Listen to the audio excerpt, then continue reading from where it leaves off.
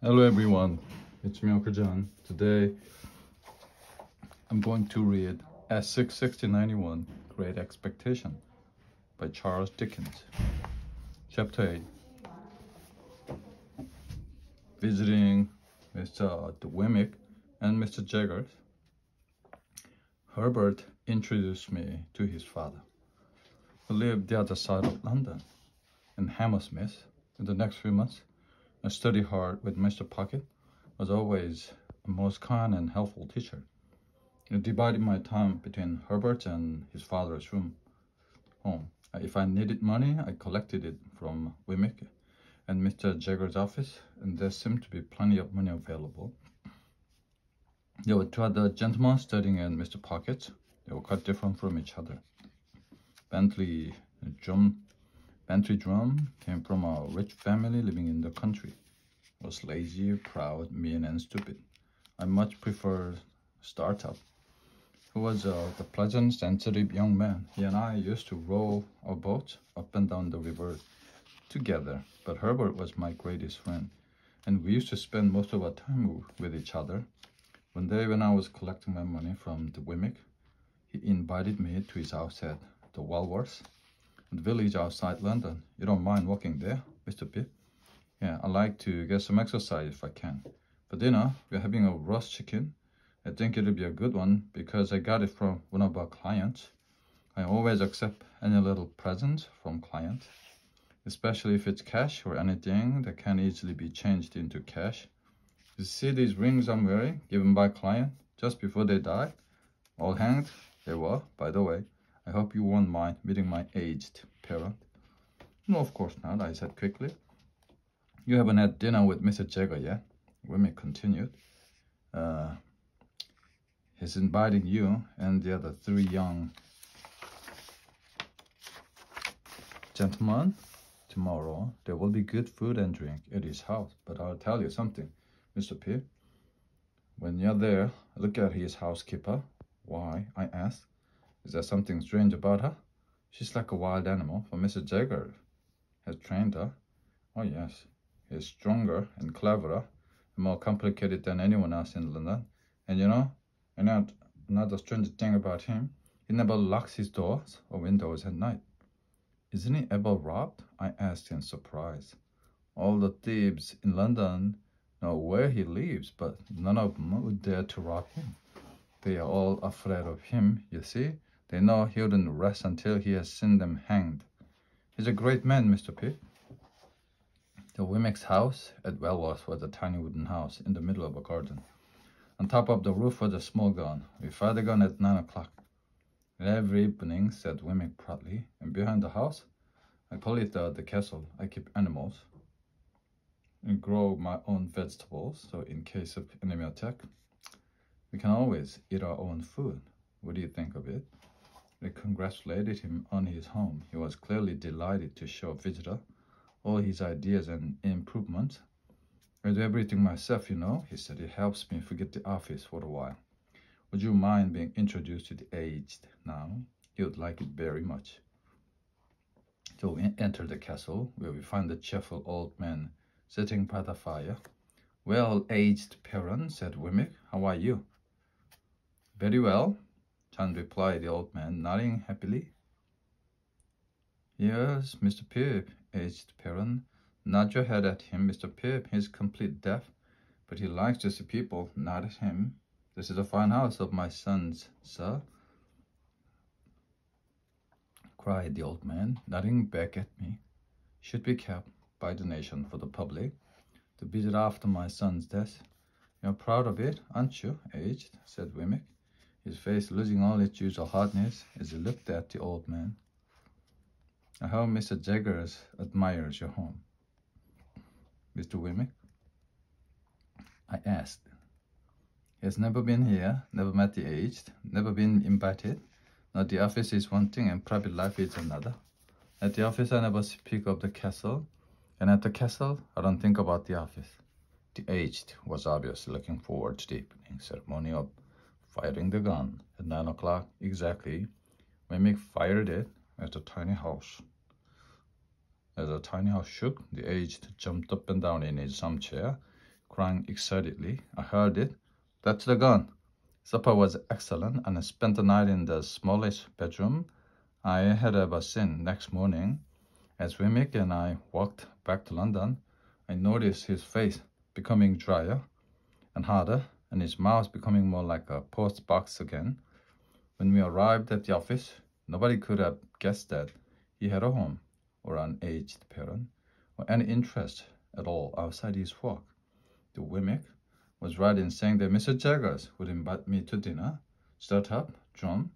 Albert and I were asked to go to the office at 6 o'clock the next evening that we found Jaggers washing his hands and face carefully with perfumed soap. He did this very evening, every evening before going home. He seemed to be washing away his clients and his work like dirt. We all walked to his house together. The housekeeper brought in the first dish. She was about 40, with a strange, wild expression on her pale face. She seemed almost afraid of her master, and looked anxiously at him whenever she entered the room. The food was indeed very good, and the conversation was cheerful, but somehow Mr. Jaggers made us all show the worst side of our character, and encouraged John, who we all dislike, to annoy us. When John speedily said that he was stronger than any of us, we all protested, foolishly showing each other our muscles to prove how strong we were. Suddenly Mr. Jaggers clapped his large hand on the housekeeper's as she was removing a dish. We stopped talking immediately. Gentlemen, look at my housekeeper here. She's stronger than any of you. Molly, show them your wrist. No, please, master, she begged, trying to pull away, but he held her hand firmly. Show them, Molly.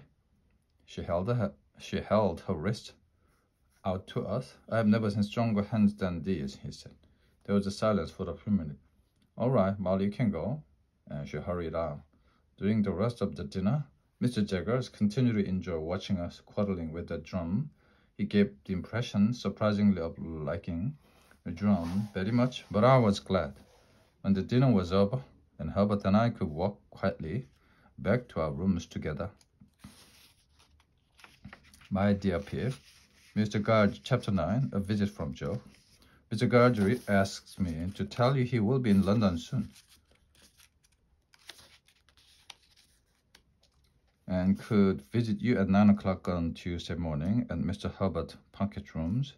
If that is all right with you, he and I talk about every night and wonder what you're saying and doing. Best wishes, Billy. P.S. I hope you will not refuse to see him, even though you're a gentleman now. He's just such a good man. I received this letter on Monday. Realized that Joe would arrive the next day. I'm sorry to confess that I did not look forward to seeing him at all.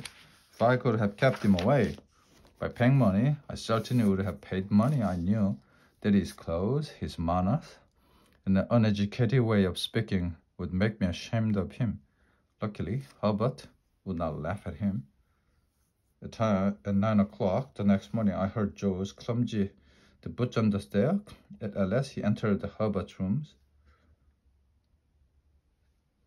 Pip, how are you, Pip? He shook both my hands together, his good honest face shining with happiness. I'm glad to see you, Joe. Give me your hand. But Joe insisted on holding it carefully in front of him. He was wearing his best suit, which didn't fit him at all. Well, what a gentleman you are now, Pip. And you're wonderfully well, Joe. Yes, thank God. And your poor sister is no worse. The Billy is as hard working as ever. But Wopsle isn't our church clerk any longer. He's become an actor, acting in one of your London theatre. He is. Joe's eyes rolled around the room, noticing the expensive furniture I had bought recently.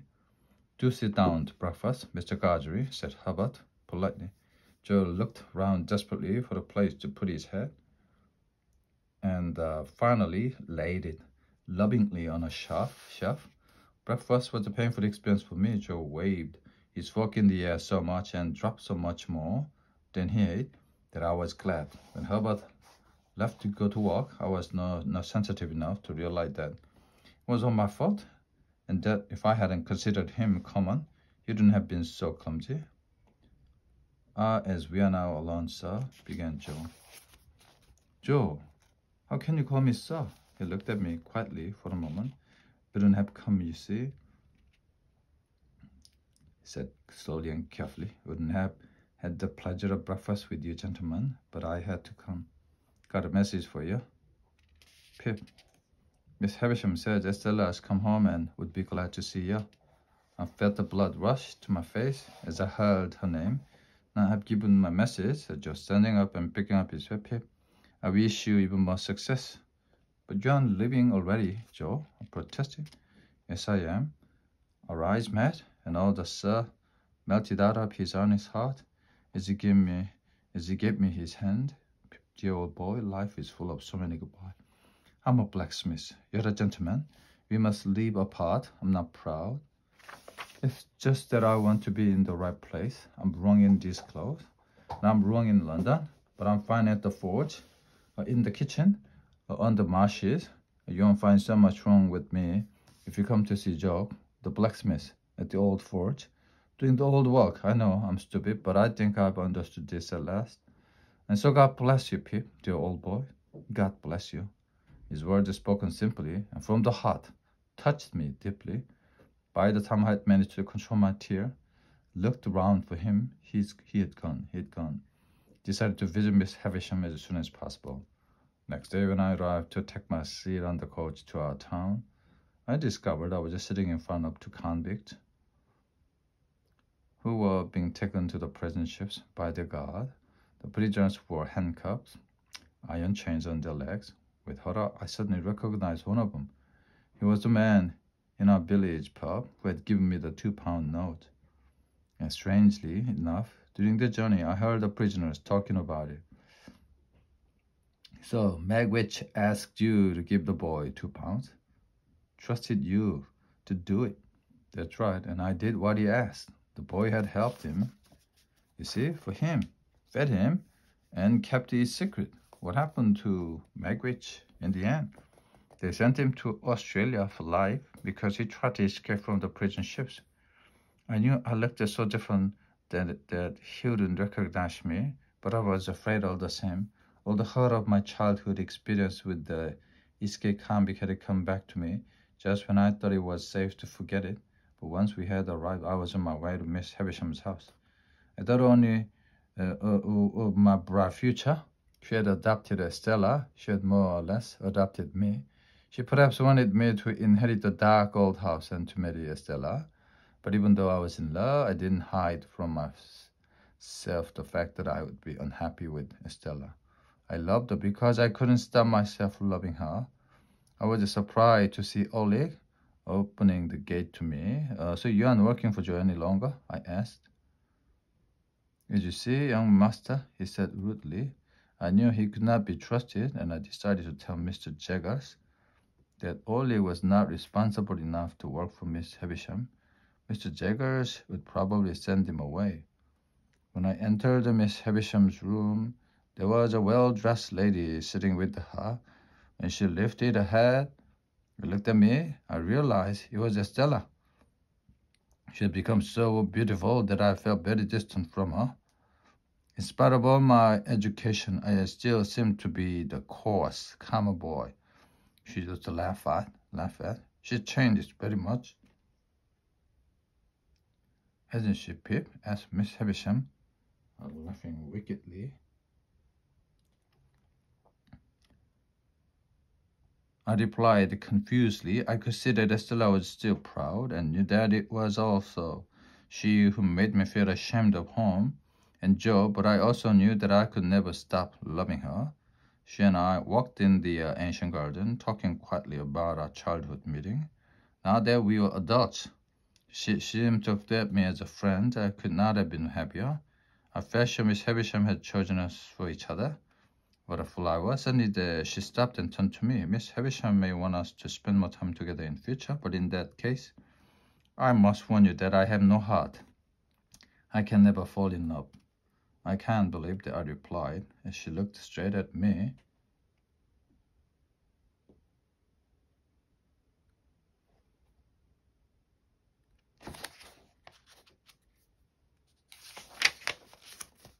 I recognized something in her face. Had I seen that expression recently? on another woman. When we went back to the house, Miss Havisham spoke to me alone. Do you admire her, Pip? She asked eagerly. Everybody who sees her must admire her. She pulled my head down to hers with her bony arm. Whispered, love her, love her, love her. If she likes you, love her. If she hurts you, love her. If she tears your heart to pieces, love her. I could feel the muscles on her thin arm round my neck. She's so angry that she could have been talking about hate or revenge or death rather than love. Chapter 10. Pip and Herbert talk about love.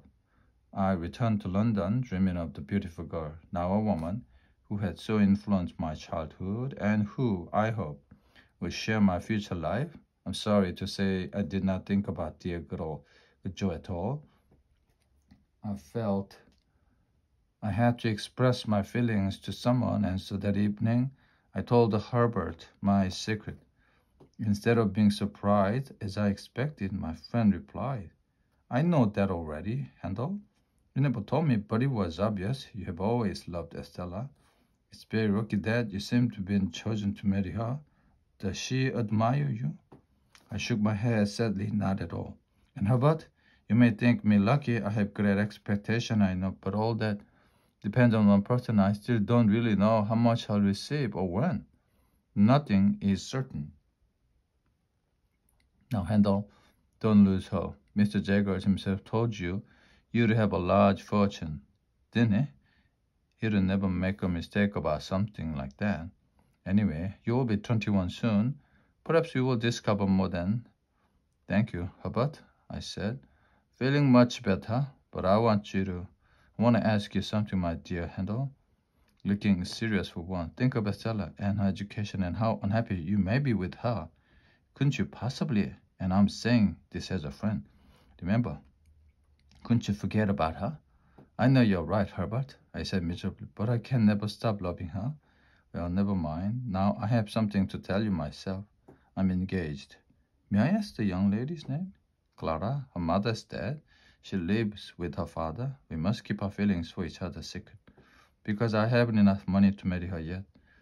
As soon as I start insuring ships, you can marry. Herbert tried to look hopeful about his future, but this time he couldn't even manage his usual cheerful smile. One day, I received a letter which made my heart beat fast.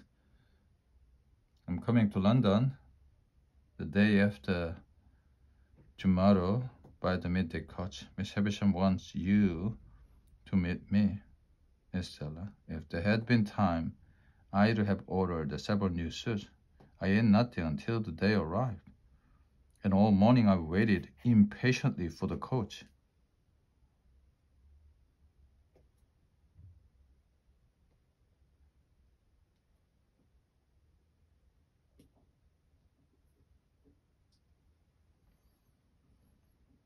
As I took her to the house in London where Miss Havisham had arranged for her to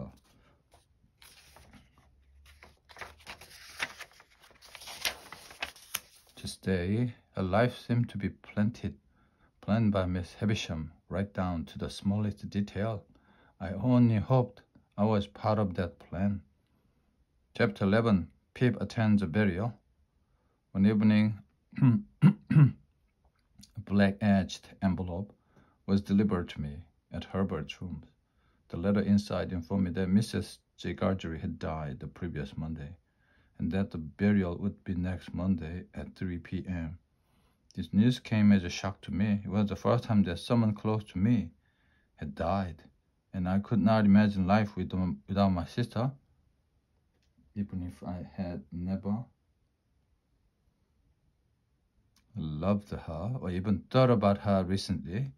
I arrived at the forge early on Monday afternoon. Joe was sitting in the front room, wrapped in a black cloak. Dear Joe, how are you? I asked. Pip, dear old boy. You knew her when she was a fine woman, and he could say no more. Biddy, in her neat little black dress, was busy serving food.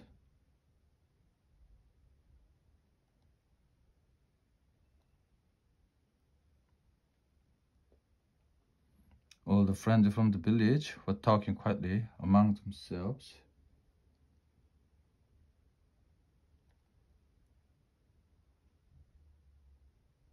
And I noticed the awful Pumbachuk trying to catch my eye as he drank brandy and swallowed large pieces of cake.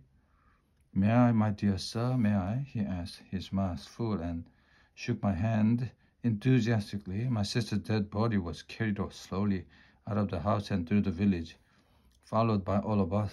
We could see the marshes and the sails of ships on the river, and there, in the churchyard, next to my unknown parents, my sister was laid quietly in the earth, while the birds sang and the clouds danced in the sky. Billy, Joe,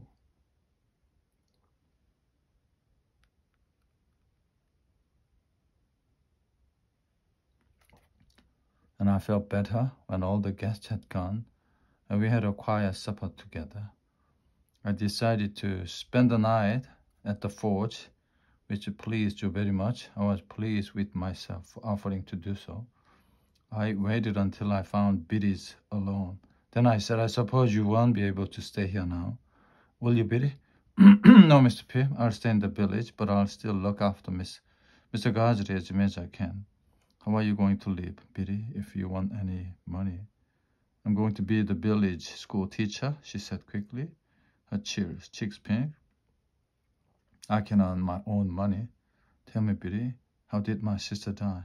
She had been worse than usual when one evening she said, very clearly, Joe went to the forge to fetch him, put arms around his neck, and laid her head on his shoulder quite happy. Once she said sorry, and once P, she never lifted her head up again, and an hour later she died. Biddy cried, and I cried too. What happened to Oleg, Biddy? He's just still in the village. He doesn't work for Miss Havisham anymore, you know. He follows me sometimes. You must tell me if he bothers you, Biddy. I'll be here more often now. I'm not going to leave poor Joe alone.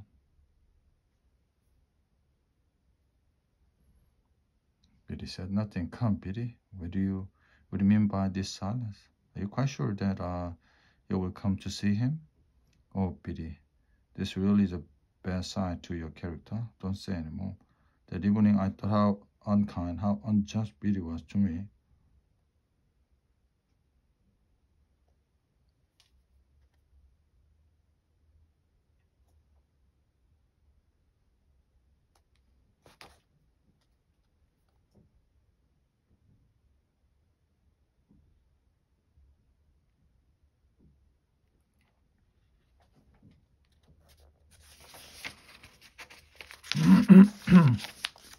Next morning, I looked at the forge before leaving and said goodbye to Joe, who was already hard at work.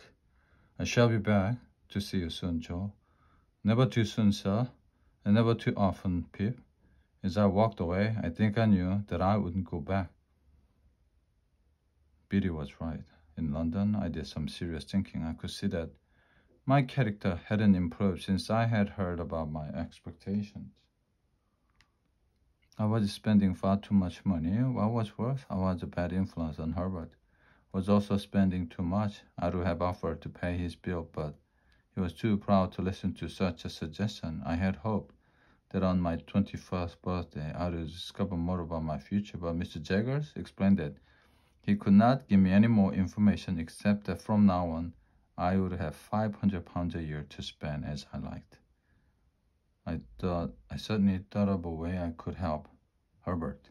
When I asked Wemmick if he could advise me on how to help a friend start up in business, his postbox mouth opened wide. "Choose one of the 6 London Bridge and throw your money over it. That's better than investing money for a friend. That's my official opinion, of course." "Ah, so you'd give me a different opinion at Wellworth?" "You'll be welcome there, Mr. Pip, on private business." I visited Wemmick and his aged parents at the castle. This time there was a lady called Miss Skiffins, clearly a regular visitor, who made the tea and sat next to Wemmick on the sofa. When he and I were alone, Wemmick listened carefully to my request, and after thinking hard, found an answer. With his help, arranged to invest some money in a shipping company called the Clerical. Finally, I signed an agreement with them in which they promised to offer Herbert a job, later to make him a partner. At last, I felt that my expectation had done some good to someone. Pip discovered the truth. While Estella lived in London, staying with friends of Miss Havisham's, I often visited her. She had an endless stream of admirers, and I was jealous of all of them. I never had an hour's happiness with her, but I still thought about her day and night, and my dearest wish was to marry her. Several times Miss Havisham ordered me to bring Estella to visit her, and of course I always obeyed. Estella was as proud and cold as ever, with her admirers, with Miss Havisham, and with me. One man who admired her and followed her everywhere was the unpleasant Bentley Drum. One day I asked her about him. Estella, why do you encourage someone like Drum? You know very well he's stupid and nobody likes him. Don't be foolish, Pierre. Perhaps I encourage him because that has a certain effect on the others. But he isn't worth it. I cried angrily. What difference does it make? If I smile at him, it's because it means nothing to me. You should be glad that I don't give you false looks or smile. At least I'm always honest with you. But while my heart was aching for Estella, I had no idea that I would soon be hit by a disaster, which would completely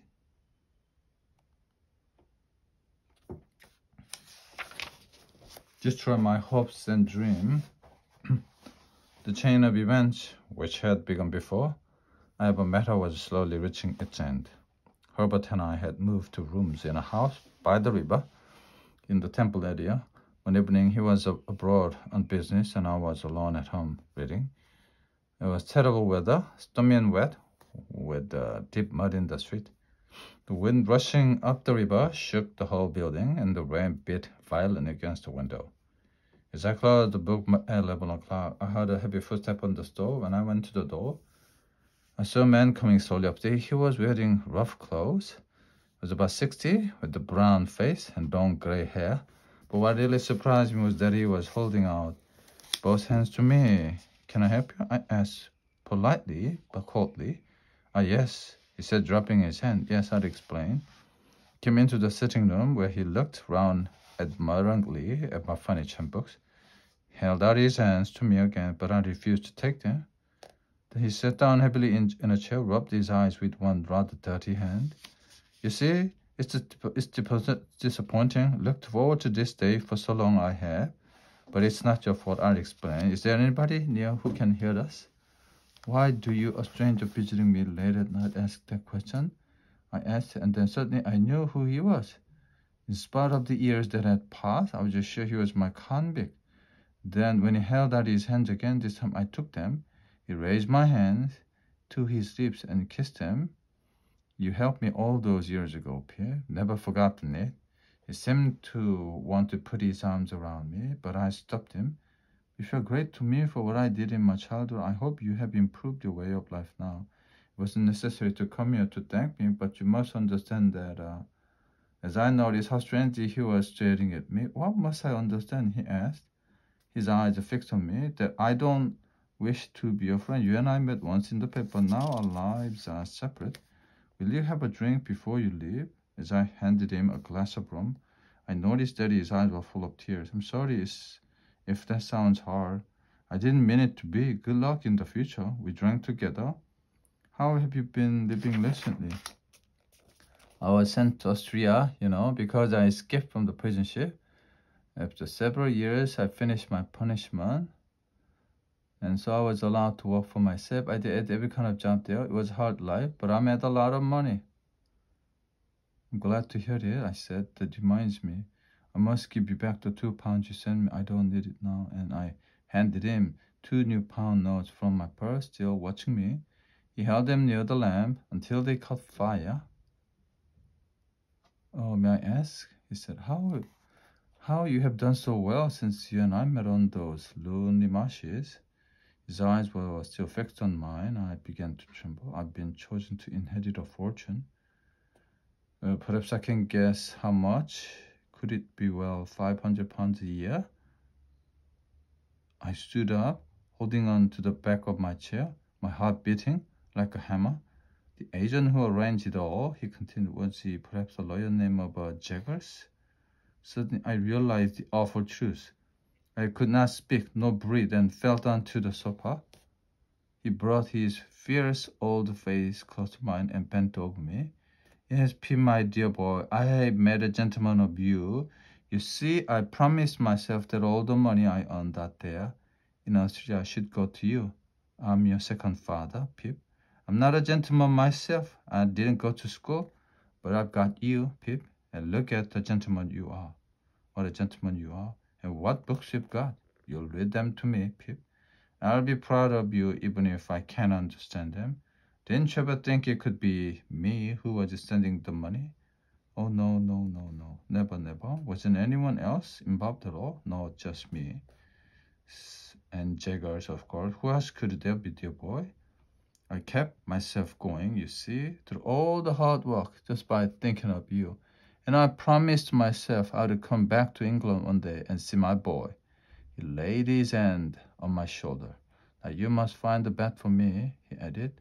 Remember not a word to anybody. I was just sent away for life. And they will hang me if they discover I have come back. My feelings were horribly confused. The man who had paid for my education and luxuries for years was risking his life to see me. I could not like him. In fact, my whole body trembled with disgust when he touched me, but I had to protect him. He went to sleep in Herbert's room. After locking all the doors carefully, I sat weakly down by the fire and tried to make sense of my life. How foolish my dreams had been. Miss Havisham had never intended to make me rich or let me marry Estella, but there was something worse than that. It was for this convict who could be caught and hanged at any moment that I had deserted Joe. I could never, never, never forgive myself for that. At the end,